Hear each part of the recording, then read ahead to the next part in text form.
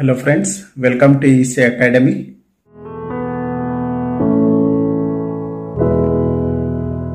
In this lecture, let us understand transmitting and receiving in cellular mobile communication system. To understand this, let us consider this diagram. In this, let us consider two cells.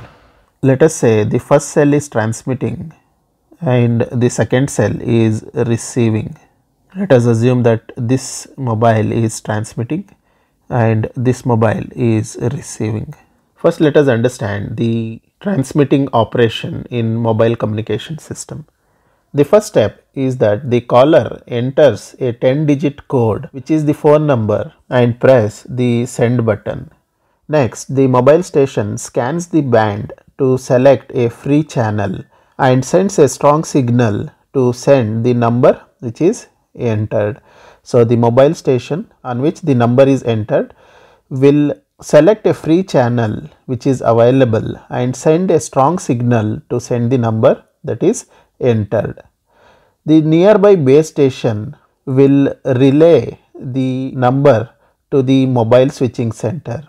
The mobile switching center in turn dispatches the request to all base stations that are available in the mobile cellular system. The mobile identification number is then broadcasted over the forward control channel throughout the cellular system.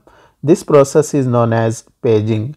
So, the mobile identification number is broadcasted over the forward control channel through the cellular system. This process is known as paging. Now, the receiving mobile station responds by identifying itself over the reverse control channel. So, here the mobile identification number is broadcasted over the forward control channel and the mobile station will respond by identifying itself over the reverse control channel.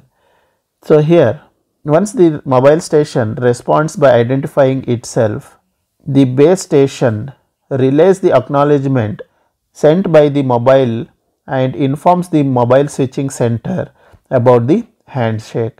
So, here the base station identifies the receiving mobile station and it will send the acknowledgement to the mobile switching center about handshake. If we say handshake, which means the mobile is ready to accept the incoming call. Then the mobile switching center assigns an unused voice channel to the call and call is established between the mobile stations. Now, let us understand the process of receiving the call. So, all the mobile stations will continuously listen for the paging signals. So, all the ideal mobile stations will continuously listen to the paging signals to direct message which is directed at them.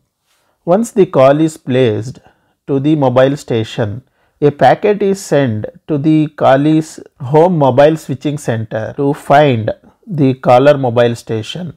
Then the packet is sent to the base station in its current cell, which then sends the broadcasting page, which then sends a broadcast on paging channel.